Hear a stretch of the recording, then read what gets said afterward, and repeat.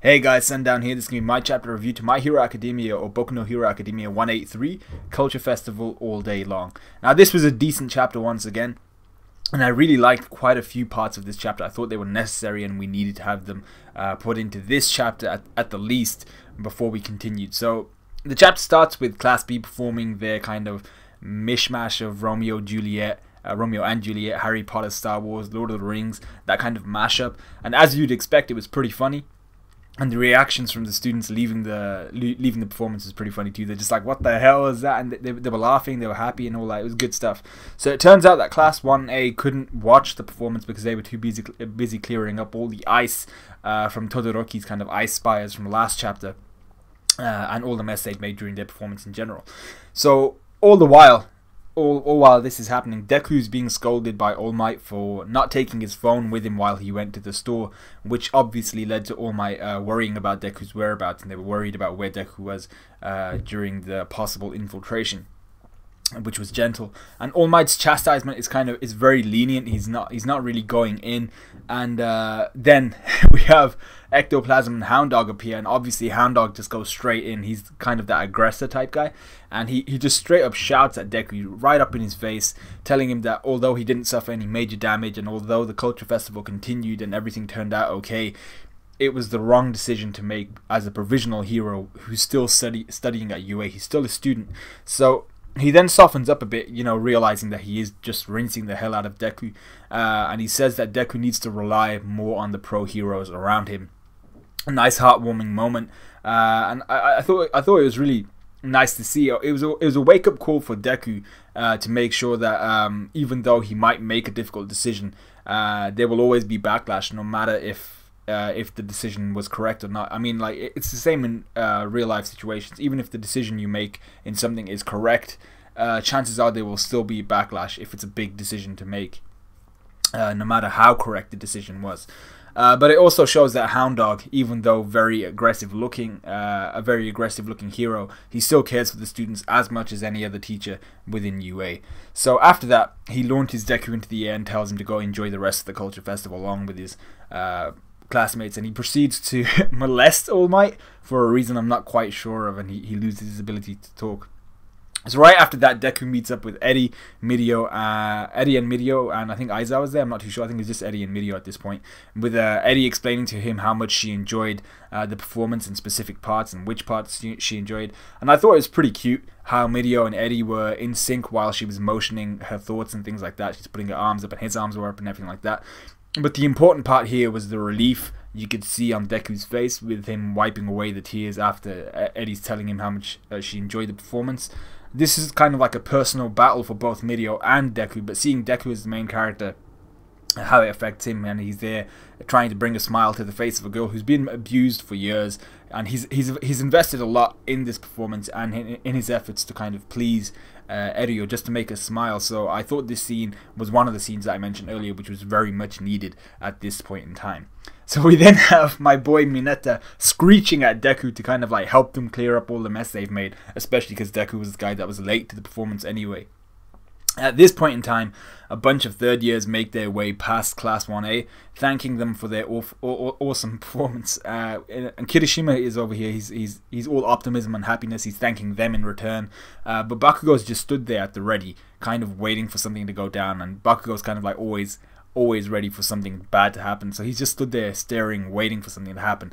And thankfully, nothing did happen. The two petty third years also pop up and say it was a great performance, and then they swallow their pride further by actually apologizing to Class 1A for their initial intentions of ridiculing the performance. And I loved how Bakugo saw this as kind of like a victory, and he was just demonically smiling and demonically pleased by their apology. And we then have kind of the sensibility of the class president Ida, who informs the class that although they may have affected the hearts of the people who were present at the performance, there are still a bunch of third years who hadn't attended their performance, and therefore they will not have been able to relieve their stress or anger or anything like that. So they still have to go out, and I think he was implying that they still need to go out and try and do their job to try and ease the stress for these guys.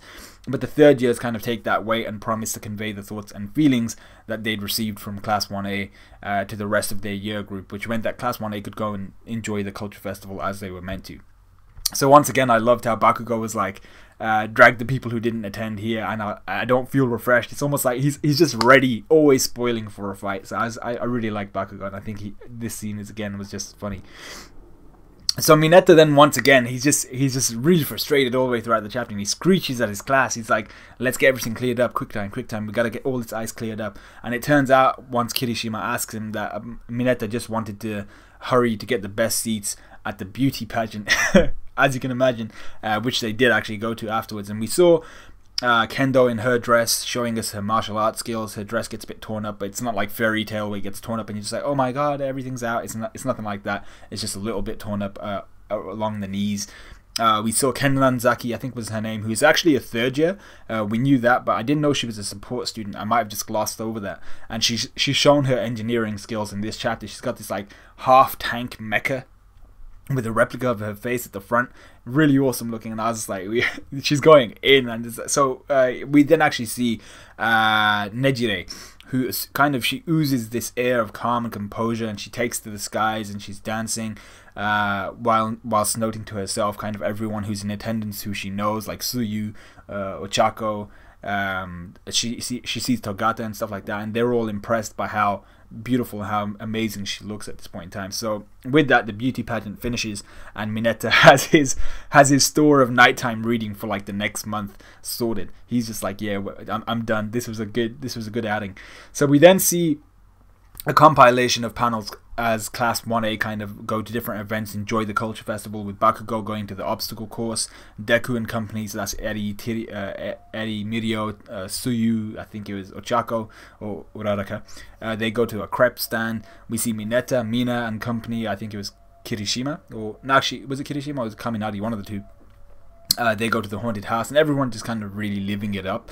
So it turns out that Nejire actually won the beauty pageant too, which was a really nice touch, because you know, it's her last year. This is something that she's done maybe every year that she's been in UA, so for her to finally win it was kind of like a nice way to go out.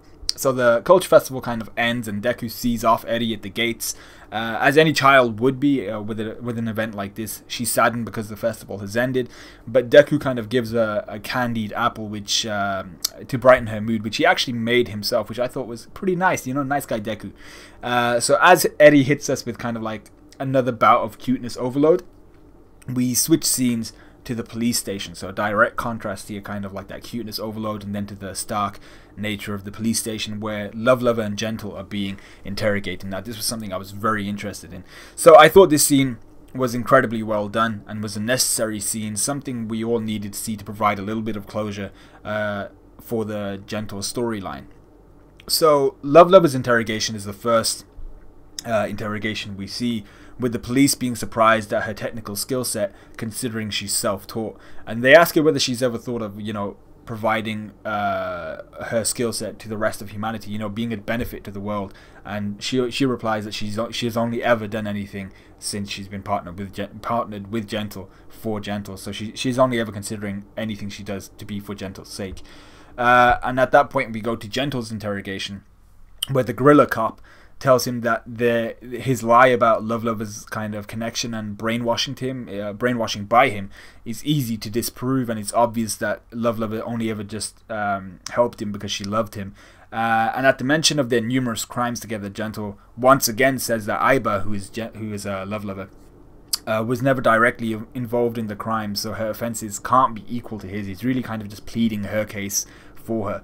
And at this point, the gorilla cop realizes that Gentle loves Love Lover in return. So the gorilla cop then goes through Gentle's kind of backstory, his history, you know, a former hero in training, expelled, became more and more twisted, and started uploading his crimes for others to see. And Gentle explains that, you know, in his past he'd suddenly remembered his dream from seeing his classmate, but you know, he remembered his dream, and suddenly he needed to get it done, and he wanted to get it done in any way possible. And because he was consumed by so much fear, you know, the unemployment, having nothing to provide for himself, having no money to provide for himself or anything like that. Due to that fear, he just kind of took him down a dark road. Not as dark as a lot of people in this manga, but it took him down a road, but basically it was the wrong path to achieve his said dream before. Now the key thing here is that Gentle recognizes that he was in the wrong in how he pursued his dream, because this is what allows the cop to show mercy just a couple panels later. So instead of giving him the "you going to prison, son" speech, the cop chooses to tell Gentle that as long as he has the will to rebuild his life, which is what Gentle has, you know, he's motivated to change his life, to change the situation, and he's not going to cut corners or anything like that. He'll do what he needs to take, what it needs to take to change his life and to rebuild. So as long as he has that will to rebuild his life, he can be set on the path to redemption. And that's exactly what it looks like is happening. So I'm really happy for that, because Gentle, you can see Gentle's reaction. He gets really emotional. He's shaking, because this could possibly be the best chance he's ever had to prove himself in his entire life. And with such mastery over his quirk at this point in his life, he should be able to get pretty far. So I was really happy for Gentle. I really like that he's being given the chance to redeem himself, because he hasn't done anything particularly malicious in his crimes. So he's being given the opportunity. He's like, you want to rebuild your life, I'm gonna give you the opportunity, take it. So it was a really nice feel-good chapter to end the Culture Festival on. I really enjoyed it. Let me know what you guys thought of this review. Like, comment, subscribe, all that good stuff, and I'll see you guys in a bit.